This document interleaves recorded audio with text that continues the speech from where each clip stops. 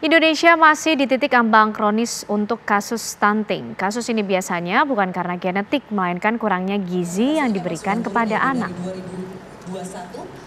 Stunting di Indonesia saat ini mencapai 21,6%, tetapi Presiden Joko Widodo memiliki target di tahun 2024, kasus ini bisa turun hingga 14%. Dari setiap anak yang lahir di Indonesia, 18,5% berpotensi terkena stunting. Salah satu upaya pencegahan stunting adalah pemberian makanan yang bergizi. Stunting tidak terjadi secara tiba-tiba. Ada proses sebelum anak terkena stunting. Oleh sebab itu, penyuluhan digalakan agar orang tua juga waspada dan memonitor perkembangan anak-anaknya. Kita foto bersama dulu. Tujuannya untuk membantu anak-anak stunting yang sedang digalakan oleh pemerintah.